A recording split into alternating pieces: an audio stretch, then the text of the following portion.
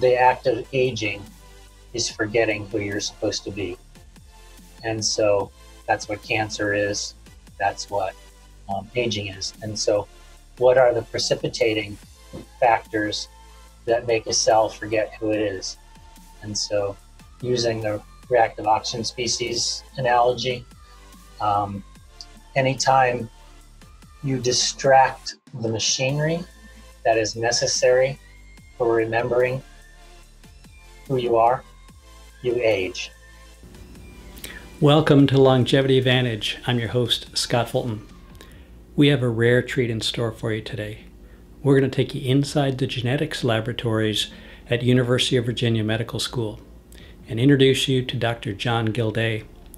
Dr. Gildea is a 30-year scientist, assistant professor. He's an expert in molecular genetics and cell pathophysiology.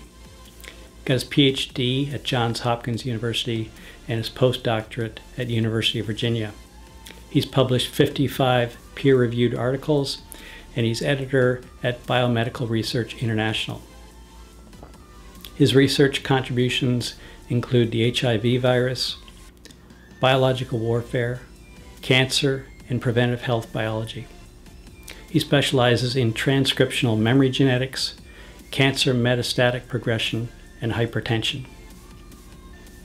He's also going to share some insights into viruses and our immunity. Thanks for showing up today. I think you're in for a real treat. Enjoy. So John, welcome. Everyone's just got your introduction. So you're at the University of Virginia today in the Analytical Core facility. Can you tell us what that is? Yeah, there's in the research world, there's all different levels of grants, and people probably know that there's very big grants that are in parts of clinical studies where you're answering really big questions. This is in between what's called an R01. That's a single lab ask an important question. So the grant that I work for is called a program project grant. They're bigger than R01s, so it's actually 4 labs together to do one thing. And in this case, we have a human clinical study. We have mouse models to mimic the disease status. And then we have cell culture models. And then I run the analytical core facility.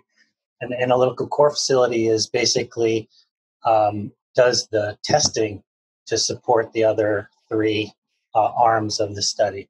So I can pay attention to all the controls and precision of testing and try to get it automated whenever I can, as to automate the testing so it's very reliable. And I do a lot of blinding, which is where you take your samples and blind yourself to the results, and then just analyze it afterwards after unscrambling it and just compare it to controls. So when you have someone that's just paying attention to those details, you can free the other people up to ask the really good scientific questions.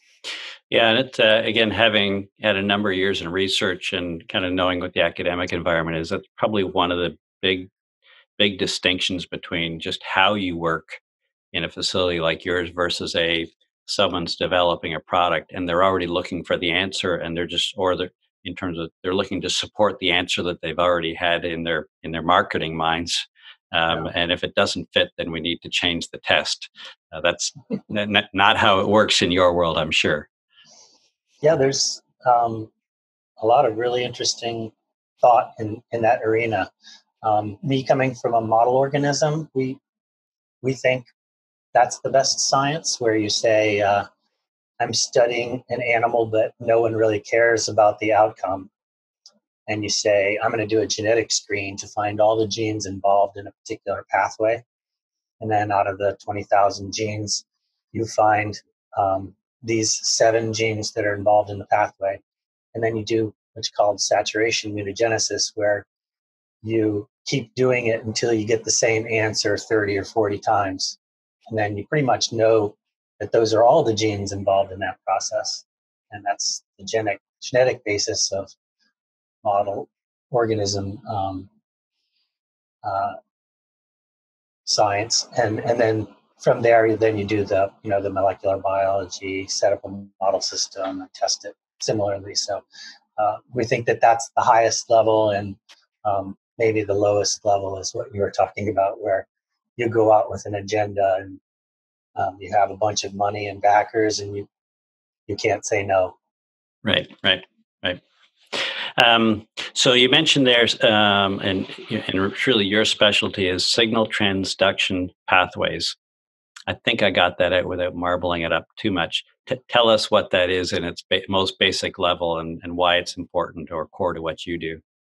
Yeah, probably a good example of it is in my postdoc, I did cell motility, and it's where in cancer we had the hypothesis that if cell motility is important in cancer metastasis, if you can slow down the cells moving, you probably affect metastasis. And so what we did for that project is we asked everyone that we knew that had a molecule that was either a constitutive active version of a gene or dominant negative version of all these different signal transduction pathways. Classic one is RAS.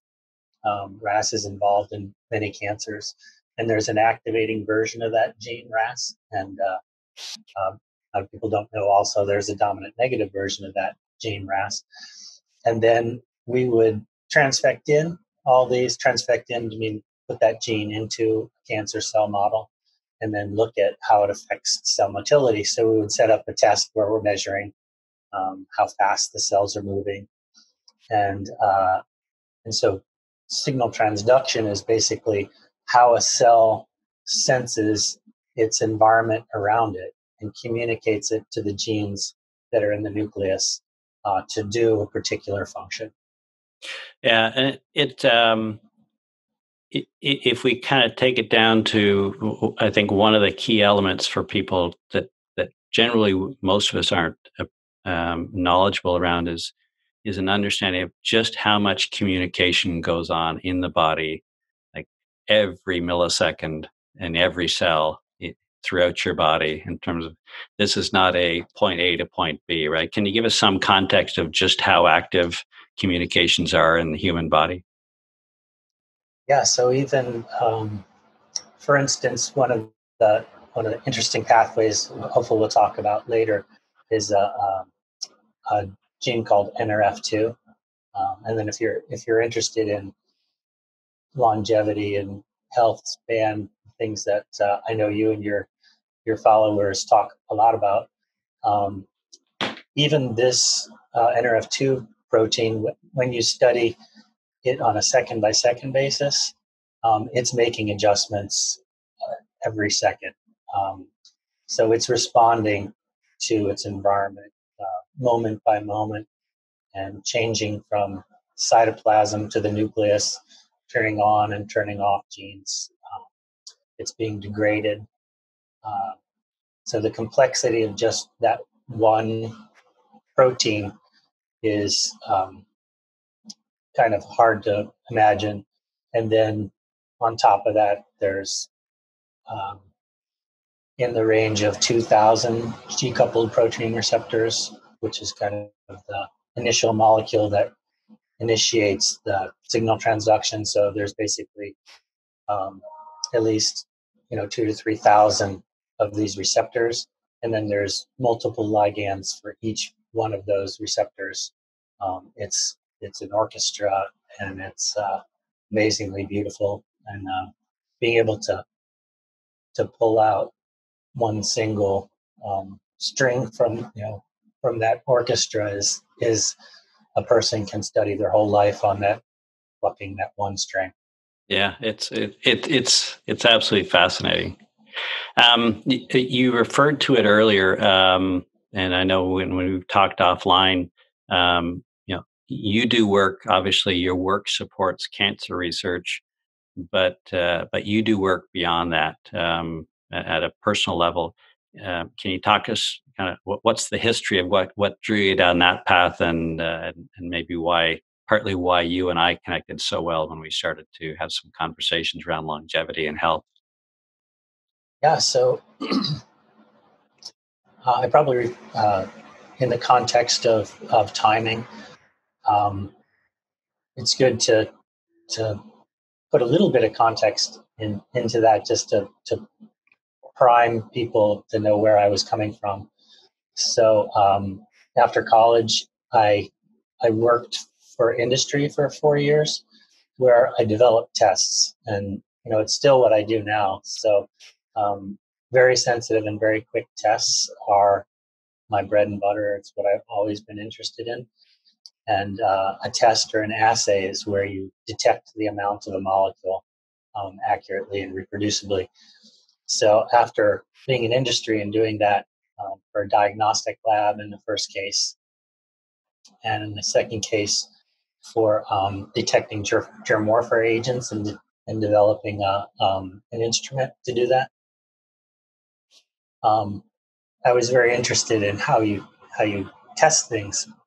But then I went off to get my PhD and got interested in fruit flies, and how to do basic research, um, epigenetics in fruit fly research.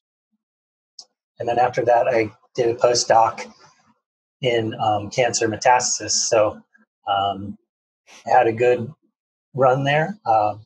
Only did a 3-year postdoc, and had a lot of pretty influential papers from that stint, studying metastasis. And I guess my claim to fame in that area was um, the discovery of a molecule called RAL that's involved in cell invasion and metastasis. Another one.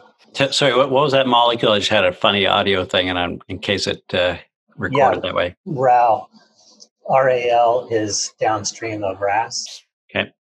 So it's involved in invasion and cell motility, and is involved in metastasis. And then the other one is a gene called ROGDI2, and that's called a metastasis suppressor gene. So when you lose that gene, a cell becomes metastatic. So I was kind of in the top of my field. All that to say, I was in the top of my field. I could do tests. I can, put the cells in animal models and watch metastasis, and all that was just to set up this one little thing. Was that right at the end of my postdoc there, my wife got breast cancer, and all the things that I was studying and learning could not influence that outcome. Basically, you can't put genes into people yet. And that was my mode of intervention. So my wife gets this very aggressive form of breast cancer. And then I was basically faced with that fact that I couldn't help her at all. And I was kind of had 2 young kids, 1 and 3 years old, and I'm pretty good in the lab, but I'm not that great around the house. And I was seeing, uh, I was kind of falling apart, and decided that I had to try another intervention to try and influence metastasis, and it had to be practical. And that's how I got into the world of natural substances, because those you can get off the shelf. You can buy them, and you can use them in people.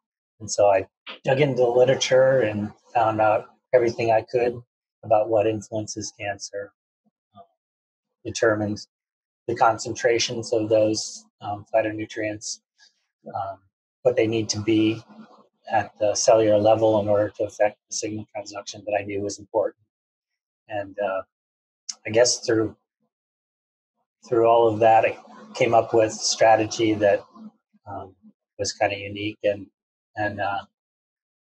she did very well. She's never had any kind of recurrence. It's been 18 years. And pretty soon after we did that, we wanted to share that information with other people. And probably every week we meet with someone new and sit down with them and help guide them through their cancer journey. Yeah, I think it's really important because, again, you and I come from science backgrounds, right? So we're naturally wanting to be somewhat invasive and manipulative because that's what our training teaches us to do. Because get right in there with a tool and make some physical change. So if you look at gene editing, it's I know the crude example is you go with the tweezers and start pulling things out the way I explained. But as you start to realize, as you obviously did long before I did, there's other ways that you can start switching genes. And then you start to realize how much more power you have, and start to realize, well, what the knowledge it means we all have, and that's where I think we're going to go in the conversation today. So that's it's great that you do that, because it's and for you to be part of our discussion today to allow us into your world. That's usually a world few of us get a look into. So that's just beautiful that you do that and you have that to share. The other area, and partly because of timing where we're at, but I also know it's your background, is in viruses. So depending on when you're watching this, we're in the midst of COVID-19 here today. But it begs the question, what is a virus? How do they actually work? And just to help give people some comfort around kind of demystifying some of that, because this is your world for the last couple of decades. So maybe you can just kind of take us through now this is probably one you'll have to dumb it down a little bit, because it'll quickly get too deep for us, but at least kind of what you would want, what you think everybody should know about what a virus is and how it operates.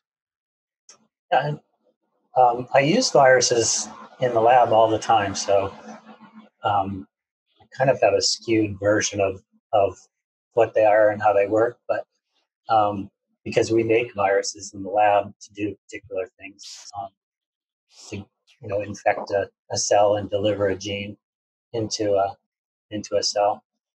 But I think a really good way to look at a virus is that it's non-living to start off with.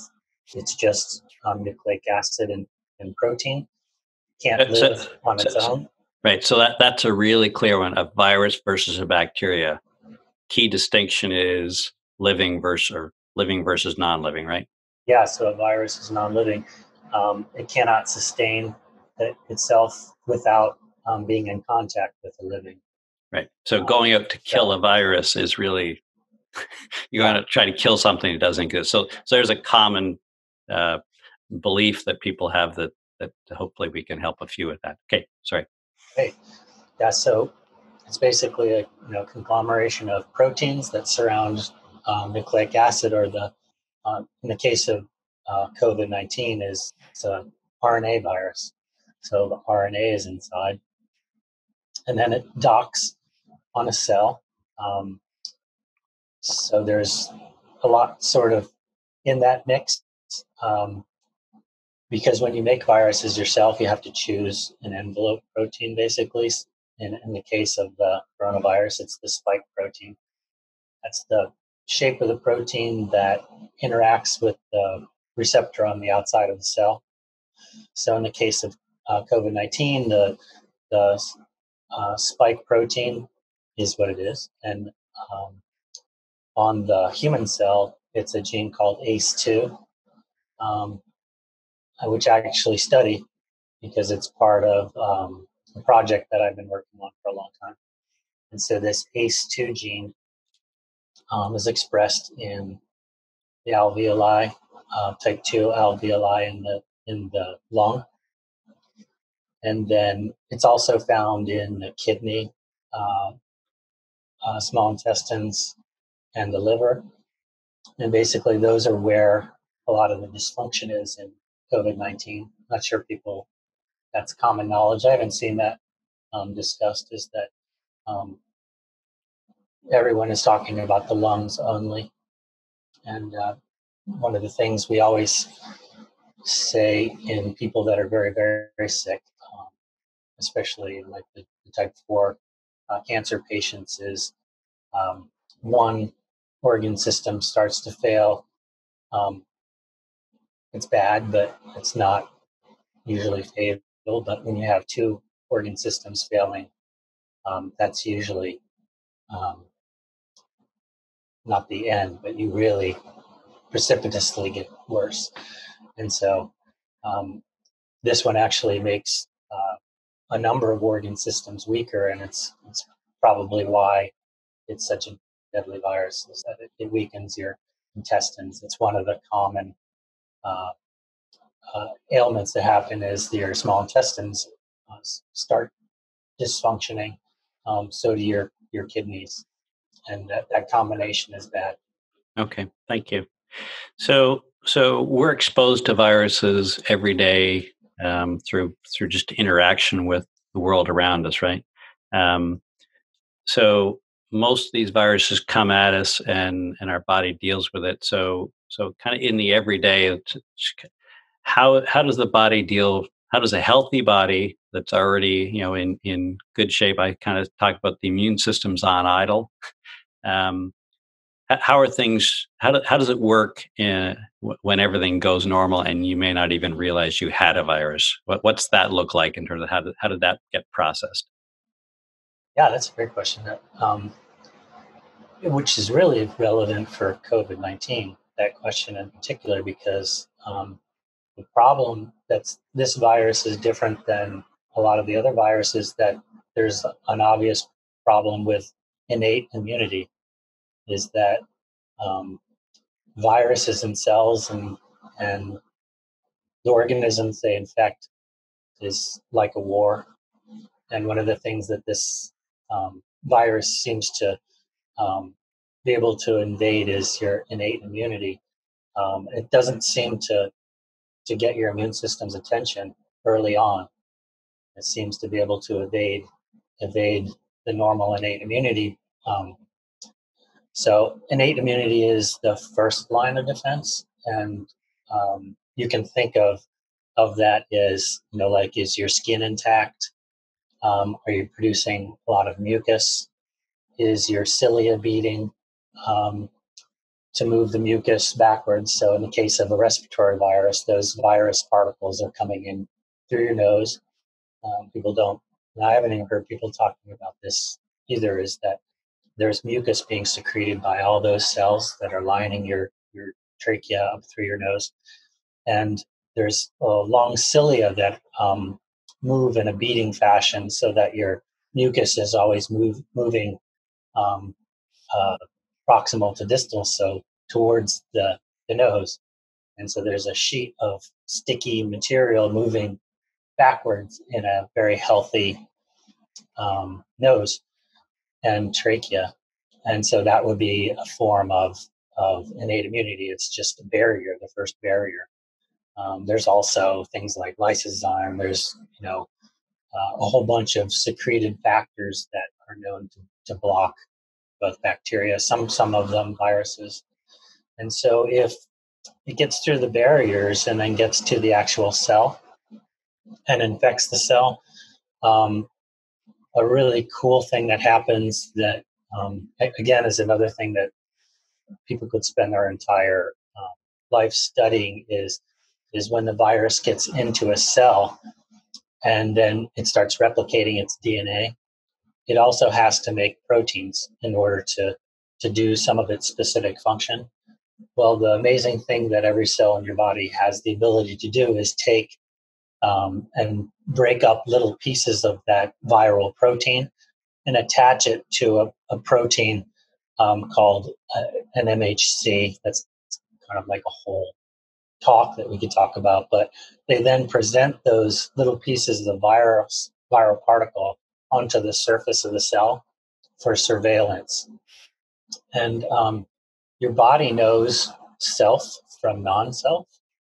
And when it runs into a little presented piece of protein that it doesn't recognize as self when it's presented next to an MHC molecule, it says, oh, invader. And there's a whole slew of things that can happen from that, from cytotoxic T lymphocytes, um, macrophage engulfing, granulocytes, neutrophils. So there's a lot of things that can happen locally. One of the things I like to share with people they don't know, most people don't know, is that those neutrophils will actually make bleach, sodium hypochlorite, and will secrete it and kill the cell if it's so inclined. So, and then same with hydrogen peroxide. Hydrogen peroxide is a known thing that cells use to kill an invader. So all those steps are all sort of innate immunity. And then smart viruses have usually a way of evading that. Each one has a different way of evading that. And, interesting one that I am running into right now is, I think, might be interesting. It's just a hypothesis, but I think it might be sequestering zinc. Everything in viruses, we generally talk about armies and different, because we all understand enough about that. So you could think about there's some attack, and in a normal system, you have some defense mechanism that contains it, squelches it, and either kills it, sends it away, and it didn't really impact the day-to-day operation of the body, right? You kind of had an uncoordinated, unsophisticated attack. And then it sounds like, if I look at something like a COVID-19, think about that maybe more like a SEAL team that went in, that kind of came in undercover, found its way in, and found some vulnerable spots to make inroads. And by the time it became evident, now there's a much bigger problem. Doesn't mean you can't put it down, but it's obviously a more complex problem because it's got through those first lines of defense. That kind of That's a great analogy. So if I take that, because you raised it up, that's perfect, because the next place I wanted to take you was into barrier, right? So if we think about the virus, is generally, you have whatever is the bad stuff on the outside of the world, and if this is, the body on this side of the world, it always starts with that barrier, right? So maybe just high level, what are the key barriers that protect us from the outside world? Yeah, I like the analogy of the outside world versus inside world, because your immune system is the inside world, and outside is outside, where there's toxins and all sorts of things that you don't want getting in. And so skin would be one. Healthy skin would be a barrier. The other most obvious one is from your mouth to your tail, your alimentary canal. And interestingly, that whole surface, at least the second half of that whole surface, is has this thing called a brush border on it that dramatically increases the surface area of that tube that goes through you. And people don't realize how much surface area that there is there. And it's, if I remember correctly, I think it's 2 tennis courts worth of area that are in your small intestines. And so there's a lot of access to your insides from the outside through that. And so the first barrier I often think about is the lining of the intestines. And so keeping that barrier intact is really important. And that whole system has a whole level of complexity to it that is its own thing. But I have a diagram that is a good example of that. And in that case, there are tight junctions that connect cell to cell along those. And what's really important is for them to, it's a liquid tight connection, a suture. And if People probably know the term leaky gut, and so leaky gut comes from alternative medicine, but in the um, general medicine world, you have a thing called a differential sugar test, where you have a person take um, two different sugars, a large sugar and a small sugar, consume it, and then measure how quickly it makes it to your urine. And that's a measure of how big the openings of your intestine are naturally. And having those junctions open is a bad thing. And look into the literature, it's sort of associated with just about every chronic disease process, as well as um, the microbiome, the, the bacteria that line that intestine. Between those two, um, keeping a barrier and keeping the bacteria that are supposed to be on one side of the barrier intact is a very important component to just health in general. If we think about the skin as our first barrier, I'm going to ask you this question. Should we be washing our hands with isopropyl alcohol 20 times a day? There's a really great story about that, because I started out in HIV research, and I'm not sure if this is still the case, but the only person who got HIV, who was a lab person, did exactly what you were talking about. Was they were worried about getting HIV, and he was working on HIV, so he was washing his hands 20 times a day, and also spraying ethanol on his hands over and over again. And his skin cracked so badly that he actually contracted HIV from his daily work collecting samples. So that barrier is an important one to keep intact. I haven't heard of anybody getting COVID that way, but you keep doing it, you will. So the problem with doing that is you have the microbiome on your skin. So your first line of defense is the microbiome. There's a physical barrier of your skin which provides that, but also the microbiome is also part of within your skin. And so all you're doing is trying to kill that first line of defense in terms of potentially exposing it and killing all of those soldiers that would be on your front line. Is that kind of fair to say? Sure. Yeah. So I look at it, you can, as advice I give to people is, you think of it as a barrier. If you're going into the store, you might want to do it before you go into the store so you're not carrying it in with you. And perhaps when you come out of the store because you've been in a public space, but continuing to do it multiple times in your kitchen when you're cooking and all those things, you're probably just elevating your risk, not making it worse. But I understand people think it's helpful, but it's the old too much of a good thing, right? So, yeah. The most important one is hand awareness when you're in the lab and you're working with, I work with viruses that are human infectious. You have to be aware of where your hands are, and everyone has that image of a surgeon who walks around with his hands in front of his face like that, and that's so that they remember to pay attention to where their hands are going. Right. Don't touch any doorknobs or anything. Or imagine you've had your fingers in some hot chili pepper. Yeah, that's right. If you've ever done that, yourself. You wiped your eyes. Yeah, I've done that a couple of times and didn't need to be reminded again. So we kind of bring it back to, so this is our first line of defense, is the barrier, kind of protecting the skin and our gut system, which is from our mouth to our rectum.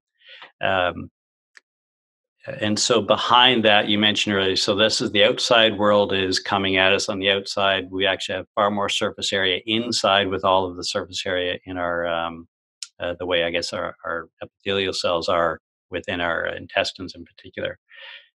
Far more surface area there. Immediately behind that, only one cell deep is what protects us from the outside world. So everything we drink, everything we breathe. So there's not much there. Tremendous surface area, which means high exposure risk. We put it in a risk perspective, and it's right behind that, which is where your first line of defense is now in terms of within your virus army that sits there, right? So if we are if we have leaky guts, what's happening to our immune system? Yeah, the general way to think about that is that right on the other side of that that layer of cells is it's called the GALT, or gut-associated lymphoid tissue. Is a lot of immune surveillance happens right there because you have to. It's just a place where you're surveilling the outside world.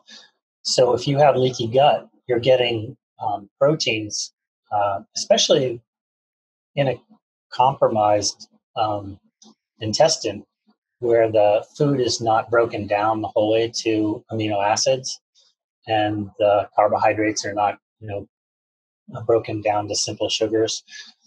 You're getting things introduced to your immune system that has shape to it, and those shapes are what your immune system is trying to figure out is foreign or not. And you can see how if you have too many things thrown at that immune system at the same time, that you're making antibodies and fighting things that aren't really invaders. And that whole system of like I was talking before, of seeing what is self and what is not self, is one of the most important components of the immune system. Is it moves around and surveils every cell in your whole body and says, "Are you self? Are you self? Are you self?" One at a time. And if it's no, it kills it. So if you have a confused immune system, it's also another really important feature of chronic disease is that you don't want your own immune system fighting your own organs. In virtually every disease state, there's some component, or at least a lot of the famous diseases that we know about.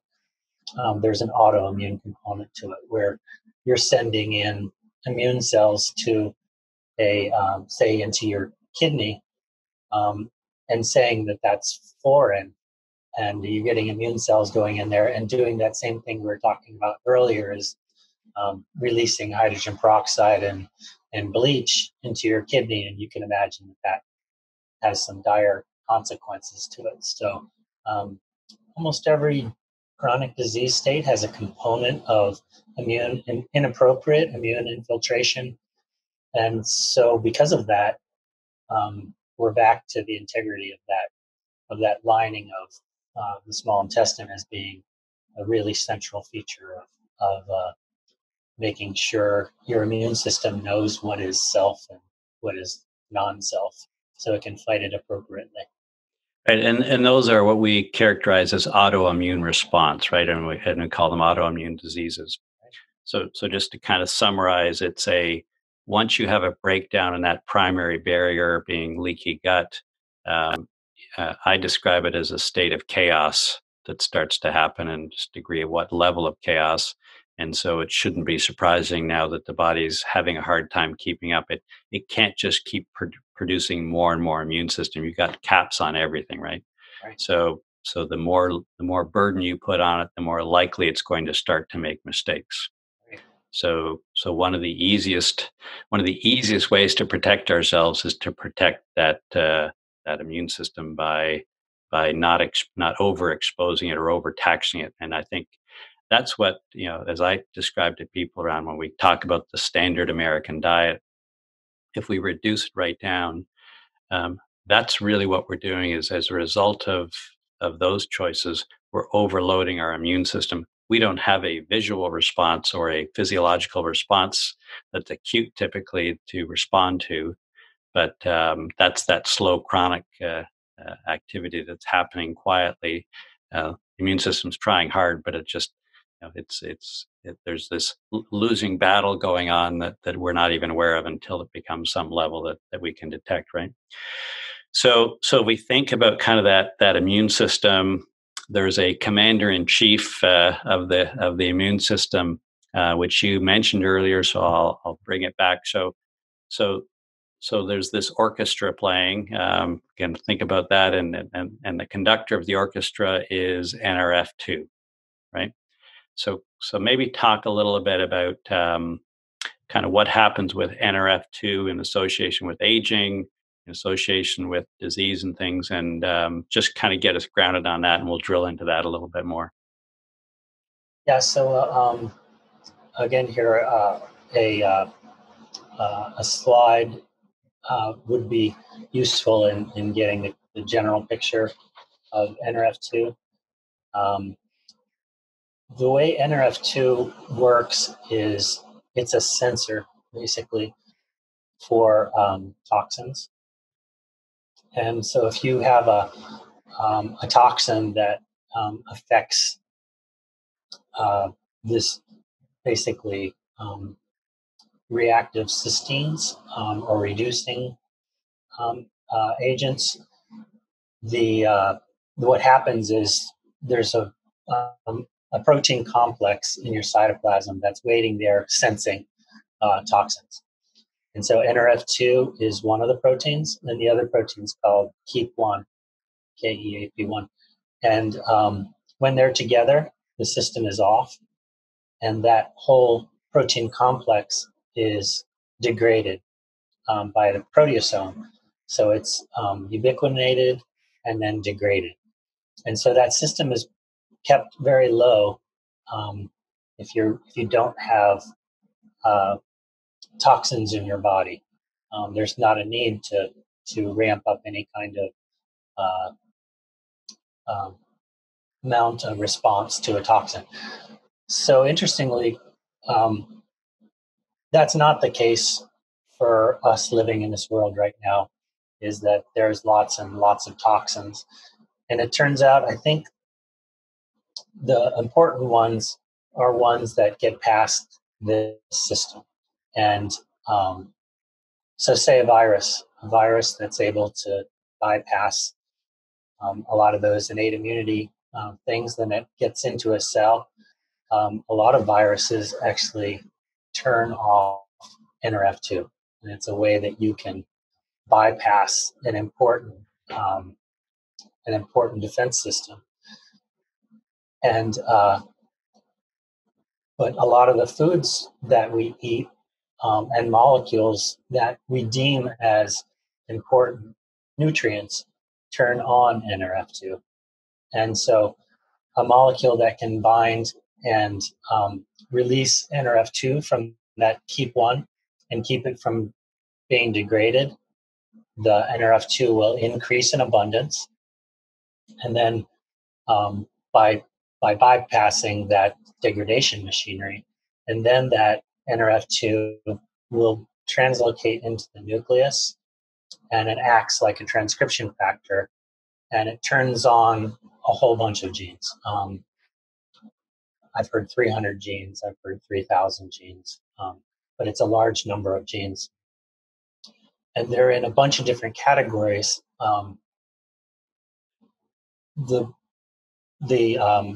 Probably the most well-studied component of it is in detoxification, because a toxin turns on this pathway. It turns on detoxification. So that would be the entire glutathione system, but there's a whole bunch of genes that are involved in detoxification. And it's again a whole orchestra. And there's a large number of genes. A good way to think about it is this toxin gets into a cell. First, one of the first things you have to do is bind to the toxin, and then you're going to do some kind of shuttling it out of your system. So you inactivate it, you bind glutathione to it, and then you have a glutathione transferase where you get it transferred out of the cell. That complex gets carried through your bloodstream and then goes to either your kidney or your small intestines to be released, to gotten rid of. So that's kind of classic phase 1, phase 2, phase 3 detoxification that happens. And so NRF2 is a commander in chief, using your analogy, who mobilizes the army to get rid of those toxins. And so that's one of the big ones. And then another area is in reactive oxygen species. People know a lot about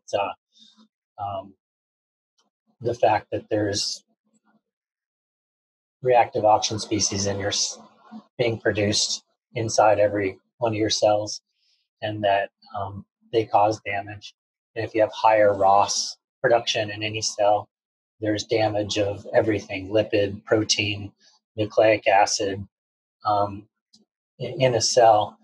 And you want to, if you have a toxin, again, introduced to that cell, you want to block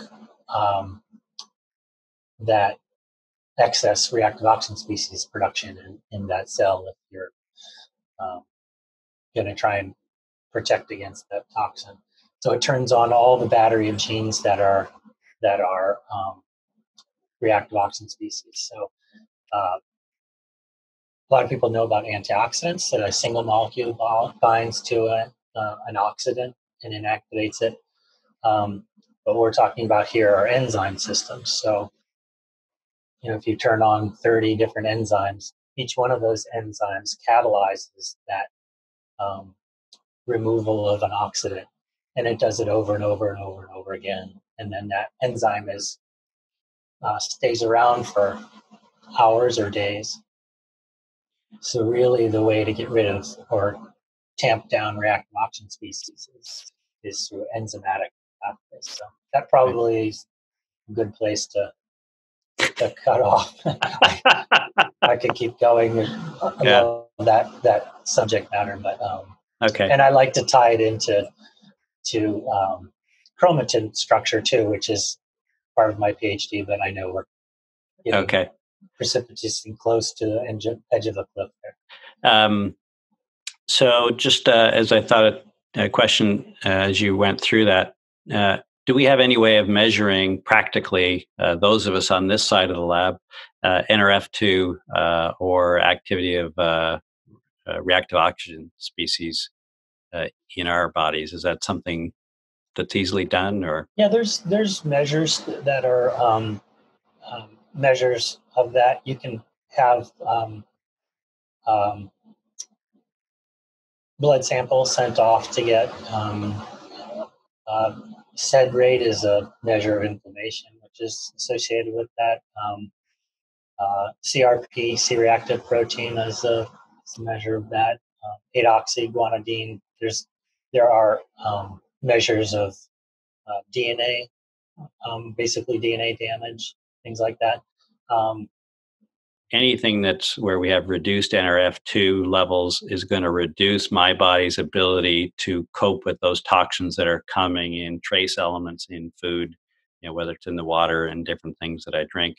So it's really protection against the things that I can't see, right? So, and I think that's what kind of we're getting at today is accepting, yes, the world has far more toxins in it for all sorts of reasons, and we can go around and put a bunch of Band-Aids on all those places if we tried, but ultimately the better we keep our barrier intact and the better we keep our NF2 levels up, our bodies are going to be able to naturally process that on a daily basis with far lower risks. Does that seem fair to say? Yeah, absolutely. Yeah. We have some data with probably the most pervasive pesticide out there, glyphosate, in liver cells, showing that glyphosate at levels that are actually can be achieved through eating what you call dirty meal would for sure lower NRF2 levels, and we showed that. And so that was an interesting finding that just a common pesticide is lowering the ability to defend yourself. Yeah. And then the case of when you look at things that boost NRF2, it would be in a small group of natural compounds that boost it would most people have associated with health also boost NRF2. So. Right. Yeah. Okay. So, I want to come back to that in a minute. The other point I just want to touch on here before we leave genetics. So you've talked about epigenetics and kind of the 20,000 or so genes that we have. So most people still grew up with the belief of longevity is generally associated with genetics. You and I haven't had this conversation previously, but I'm pretty confident that I know where it's going to land. So in terms of what's going to influence our long-term health, is it our genes or our epigenetics? Which ones can we? Our genes are fixed; they are what we inherited. But what's your view on that, given your long history around in the world of genetics? Yeah, so it's I always say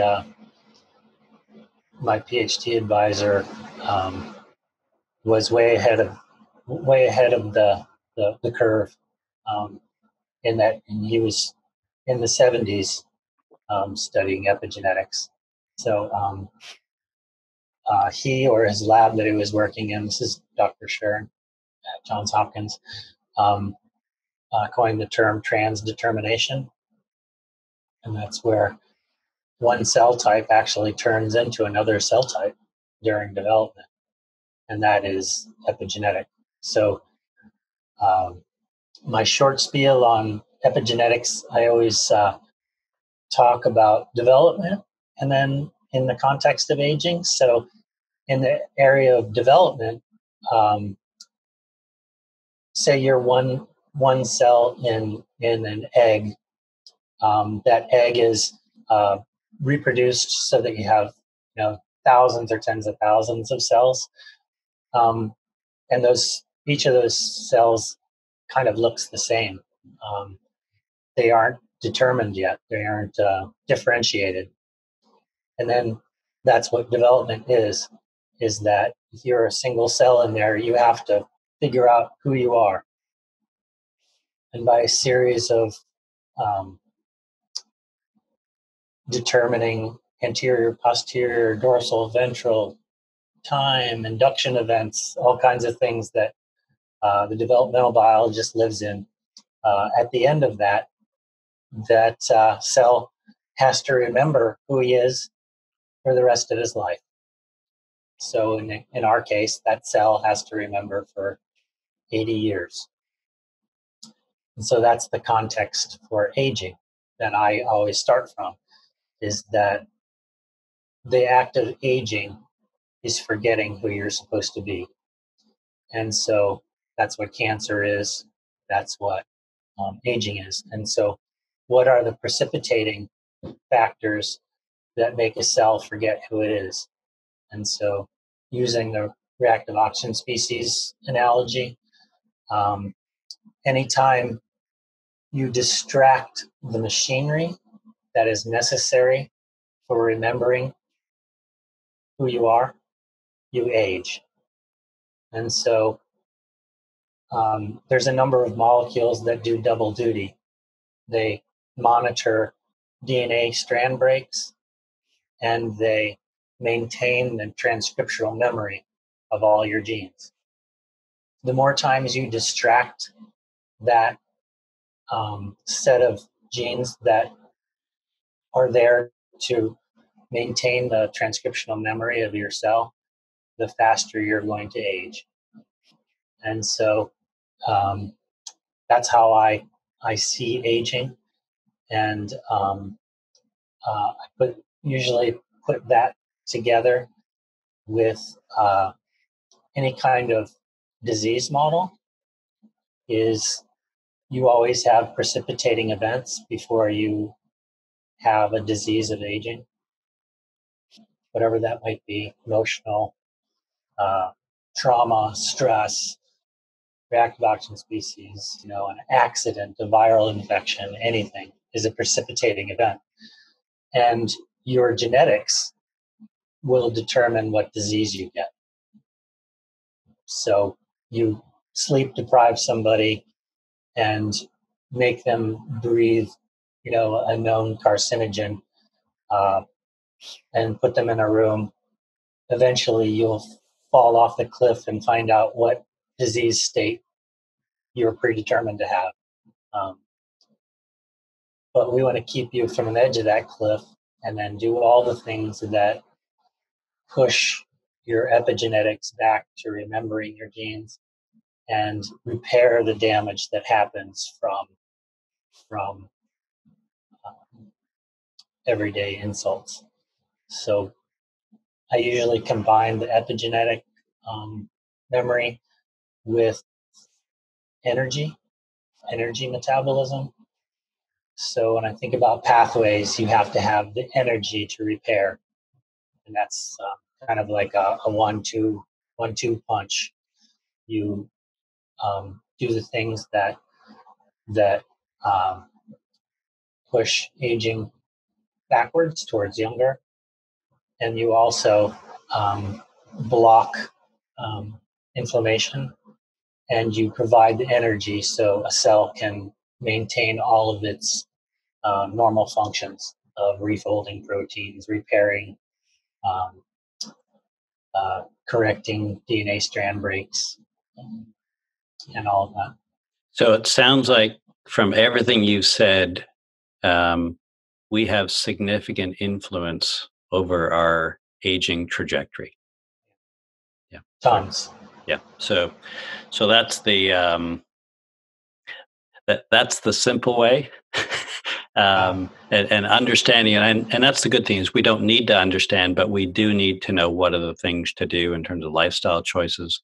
And I think it leads beautifully into a few of the areas where you've been doing some work is around some of the supplement areas, with obviously with some of the cancer patients you've been working with. So maybe we can talk about those a little bit. And in general, when we think about supplements, I think you would refer to them as nutraceuticals, right? They're naturally occurring materials that we're talking about here, as opposed to pharmaceuticals. Is that right? Right. Okay. Yeah, natural compounds. So okay. Pharmaceuticals have to be a unique molecule, a unique structure. Right. Okay. So one of them I was thinking about was, and that's really how I first discovered you a couple of years ago, and I was stalking you, and you didn't know it, because I read. I'm always interested in reading scientific journals and things. So one of them was around the leaky gut work that you had done. So that was looking at the tight junctions, and that was work I think you were doing with Dr. Zach Bush, and it came out of, eventually they put it out as a product called Restore, which is now I think Ion Gut Health. So tell me kind of, so at that cellular level, what's going on there that from a leaky gut, like what changes as a result of that particular supplement, in terms of why should I care about what it's doing? Yeah, I talk a lot of people about that supplement, and sort of over the years, I think I've landed on an approach that doesn't scare people away from it, and it doesn't put it into the snake oil category, as you say it, and because the supplement is a very unique supplement, and it's kind of mysterious, and that's because it, as a product, is proprietary, and so you can't talk too much about the actual constituents of it without giving away any trade secrets and things. But one thing that you can talk about or at least that I do talk about, is that as an introduction to it, is if you have a gigantic garden and you were to compost all of your food and grow all of your own vegetables in your backyard or greenhouse, however you plan to do that, it's my personal belief that you would have little need for Restore. But because I don't think most people compost 100% of their fruits and vegetables, that there is in our food production system, there's a major gap. There's a giant gap. And I mean, the best way to fill that gap is to get as much food as you can from a farmer who does composting.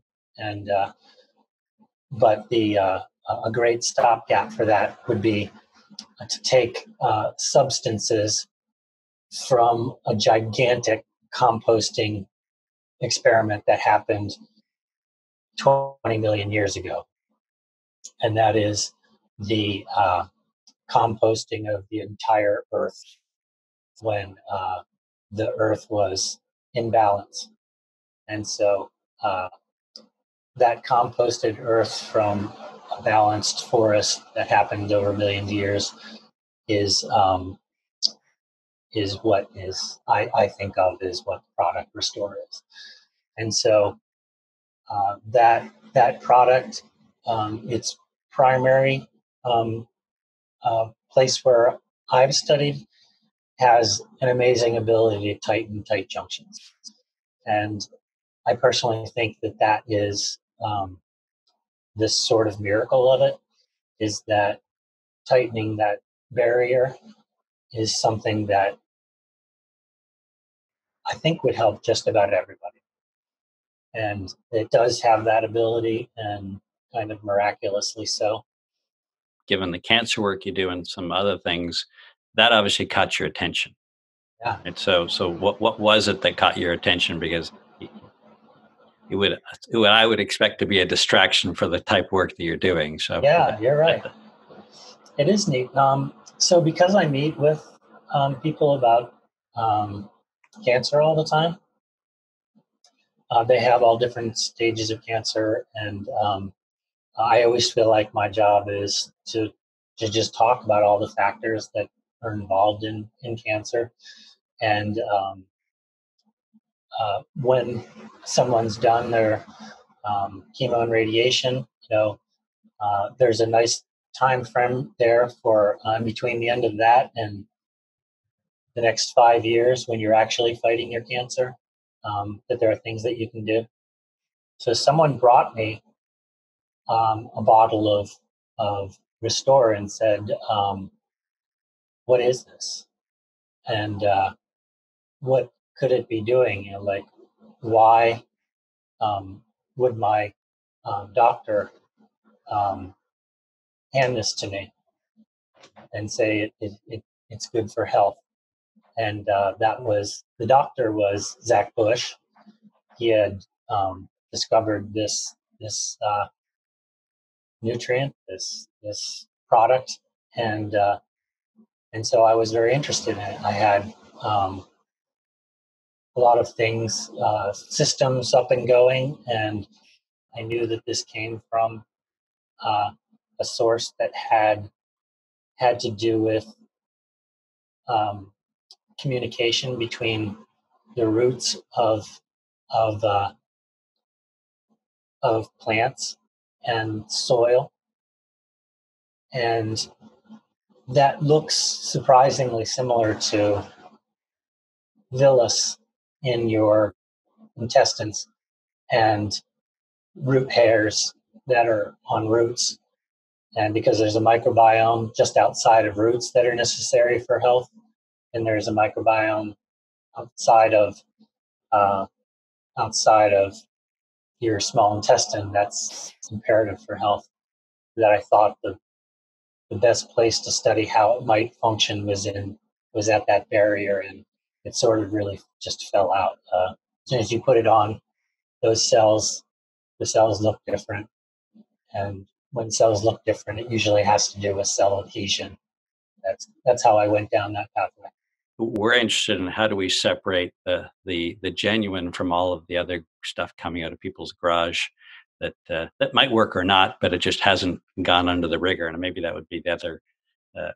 If it's not obvious here, right? I assume when you look at something, and not that you have evaluated all the supplements out there in the market, but they would not be subjected to the kind of rigor of what you would do with your labs there. I can't imagine it's anything like what you do there. Yeah, in fact, for that supplement, we did a large amount of work on that supplement and actually put in 2 R01s to the NIH for that. And I think it was a little bit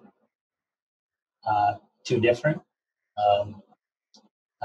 We didn't get that funding, but we do have all that information from doing those thorough, accurate tests. And we did put glyphosate on cells and show tight junction disruption.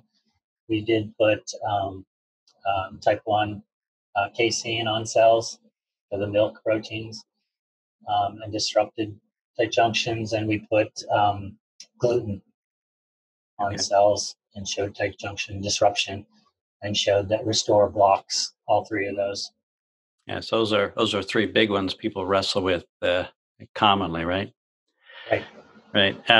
So the other one I wanted to talk about with you was one that's been around since I think it's about 1992 with Johns Hopkins was looking at it then, that they described as the ultimate in cancer fighting benefits, that being sulforaphane, and goes back to why President Bush needed to eat more broccoli, and so people are that's the one that's associated with broccoli in particular. Just as the introduction, from the work that you've done now in your research, how much broccoli would we need to eat on any given day to kind of get the levels of sulforaphane? And we'll talk about what the benefits are, but just to kind of put it in context, like, in the swimming pool kind of analogy of size and things. And I heard a number of pounds of broccoli a day. Is that true? Yeah, so I often talk about therapeutic dose, and that's super important in the lab because you have to get the actual molecule in contact with the cell you're trying to affect. And so in the case of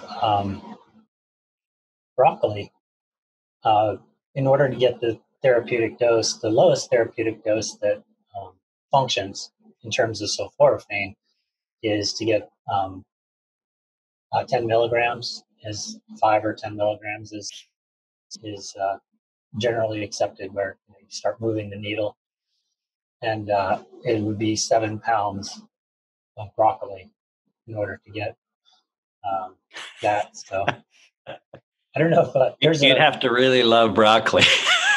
Why is sulforaphane so powerful? What is it?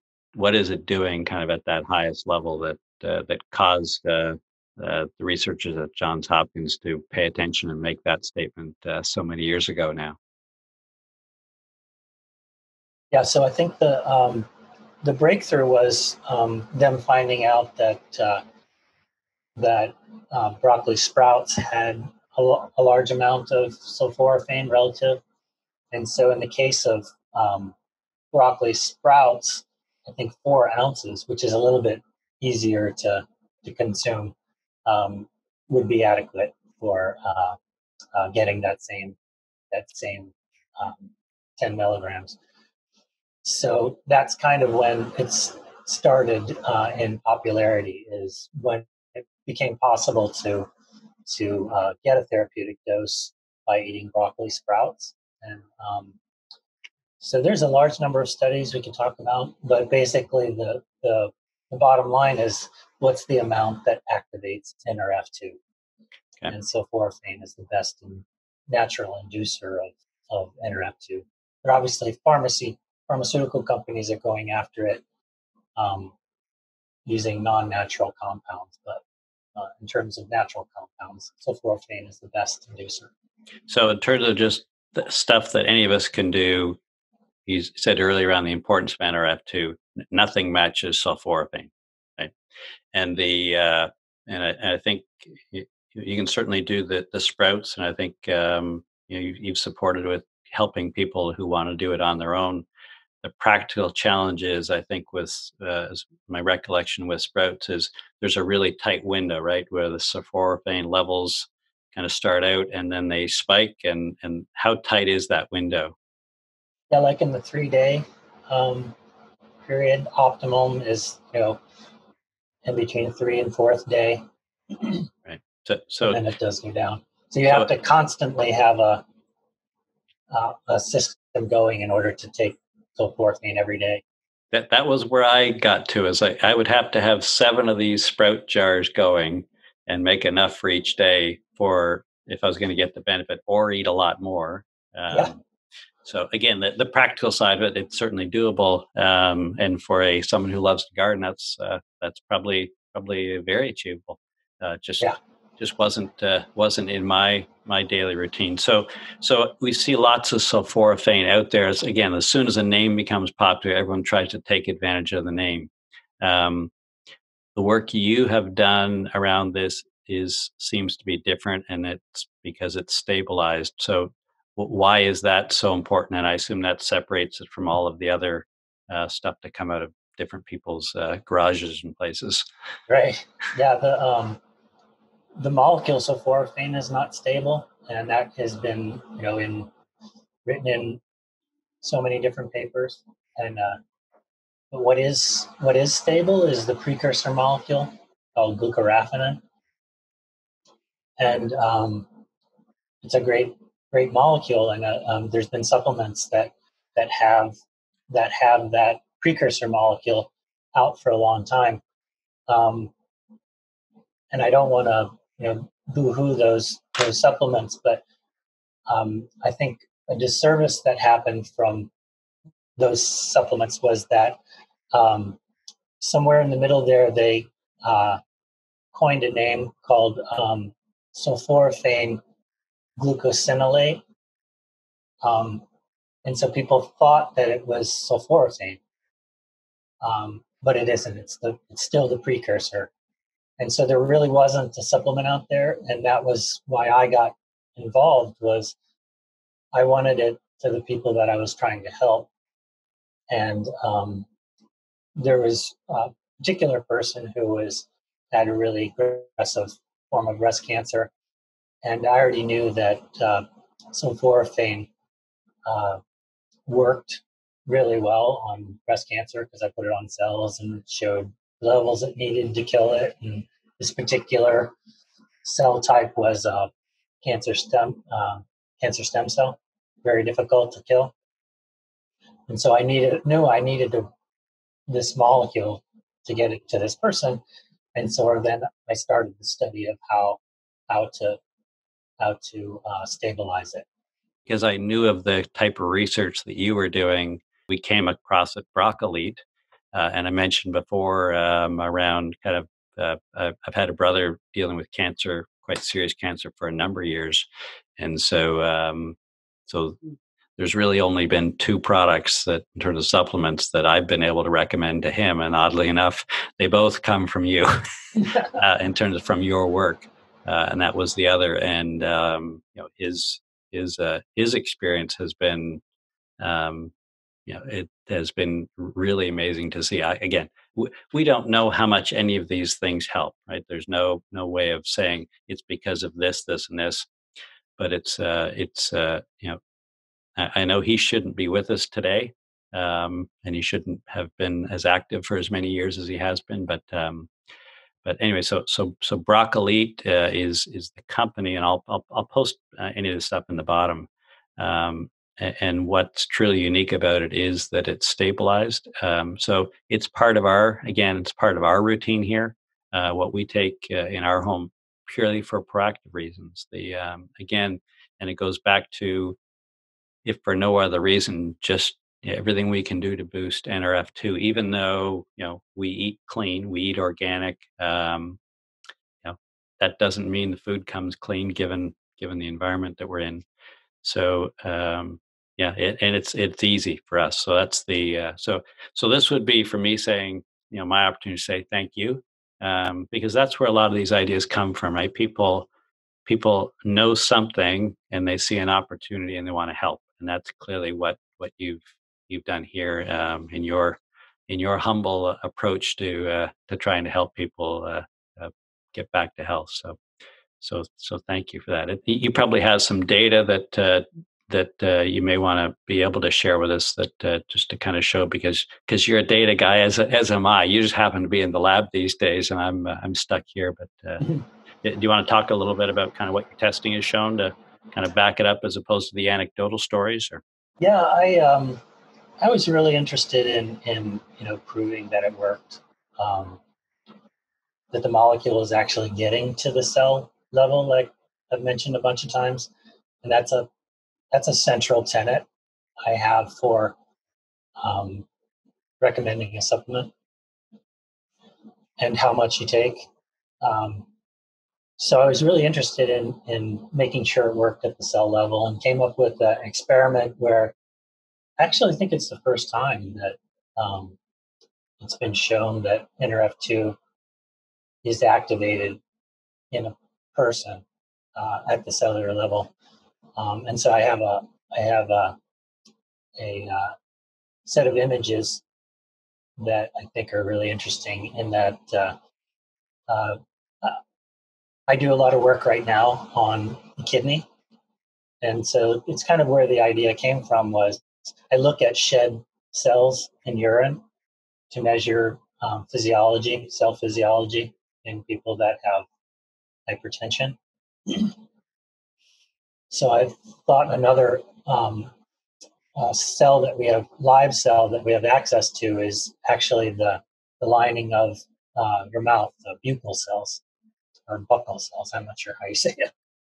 I only read about it. So um, these cells are lining your mouth. It's squamous epithelial cells, and you have easy access to it. You can just take a cotton swab, and you can put it on a glass slide, and voila, you have cells there.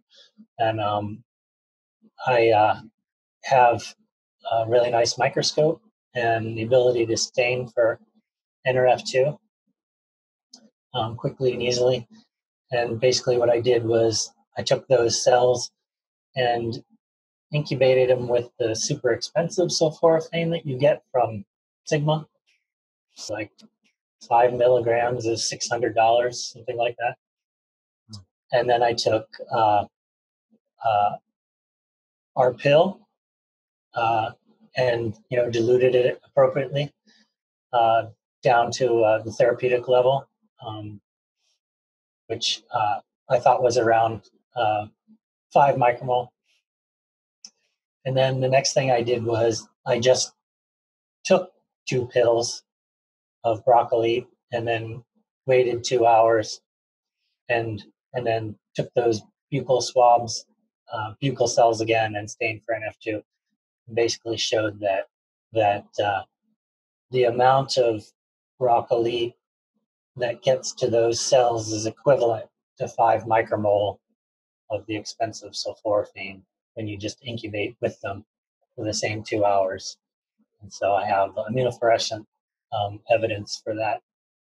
And so I think you can pretty much be sure that you'll get a therapeutic dose of sulforaphane if you take the typical 2 doses of that. I wanted that not to sell it. I wanted it for the people I was sitting down with, that as a foundation for whatever food that they eat, eating cleaner, fighting the carcinogens that are sneaking through. And that was a big moment for me, that I actually found out that the normal dose that we're suggesting to do was actually at a high enough dose to really do something.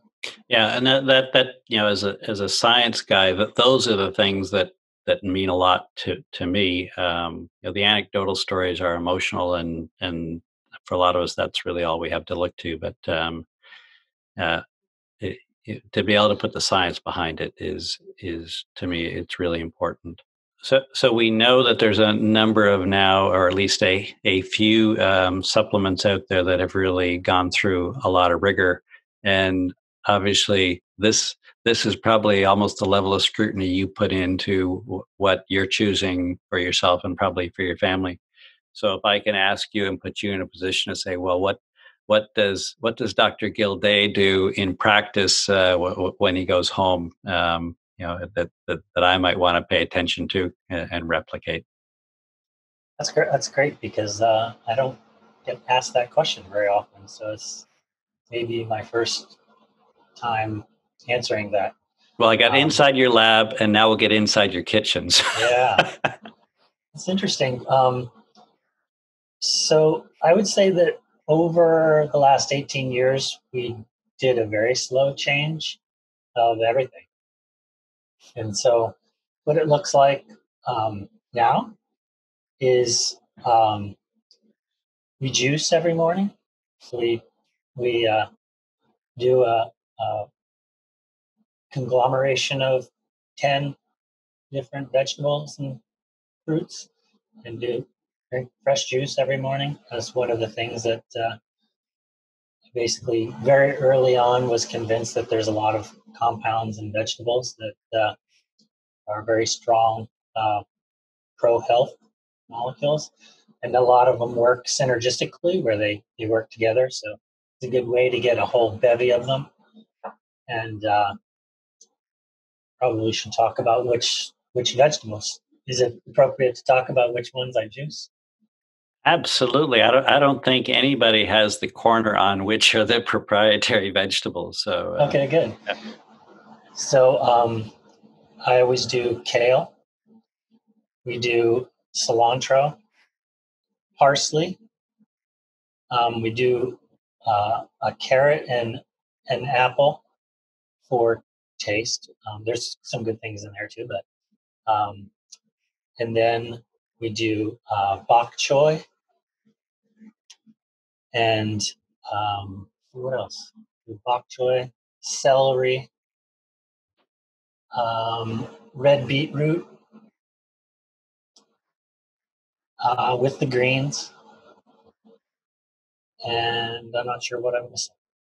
That might be all of them. Well, that's and a tomato. Sorry. Okay.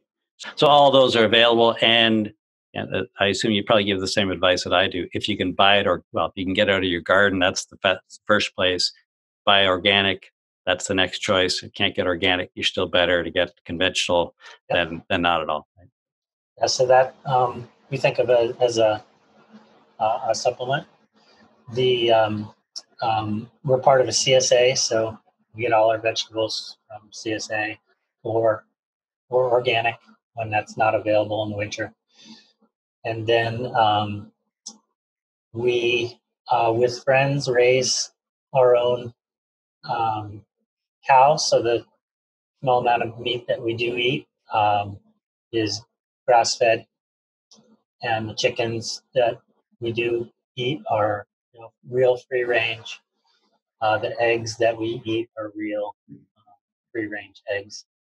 And of course, the correct proportions of that is important. So we say we're vegetarians, except we eat a little bit of super high grade those three things as well.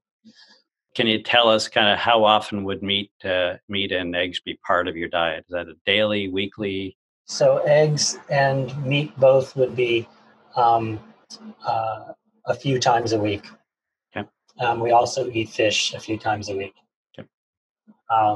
So in the case of besides that timing is really important for us. So we only eat 2 meals a day with 6 hours in between. So we're on an 18-hour intermittent fasting schedule. Don't ever eat outside of that window. The other thing that we do is I take in the morning some caprylic acid, C8, medium chain triglyceride. to try and boost those butyrate levels for those, 6 or so hours before launch. And then we have a bevy of supplements. And at current time, I think I'm making almost all of my supplements because I found problems with virtually all of them, and so I'm in the process of I have 10 or 12 supplements that I make myself, and are in differing stages of completeness. Well, that's we should probably wrap it up there just before people have totally gone asleep, as you and I can, I know, go on all day with this stuff. But I'm sure we'll be talking again, and we'll drill into some specific areas a little bit deeper.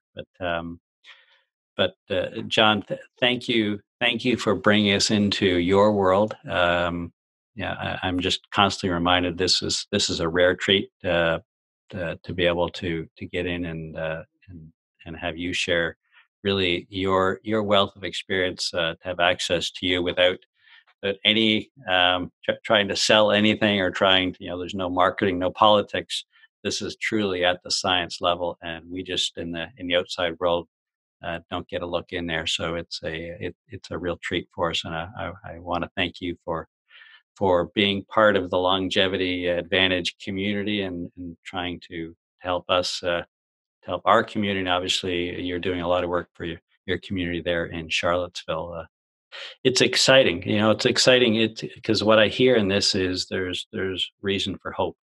Right there are more things that we can do that we don't realize, and so part of my mission is to how do we get that in front of people. And without credible resources to go to, that's that I can't do my job. So thank you very much for taking us down this path so eloquently and explaining it at plenty of depth. I think for most of us, I'm sure there'll be a few who want more, but we'll have more for them another day, hopefully. Thank you very much.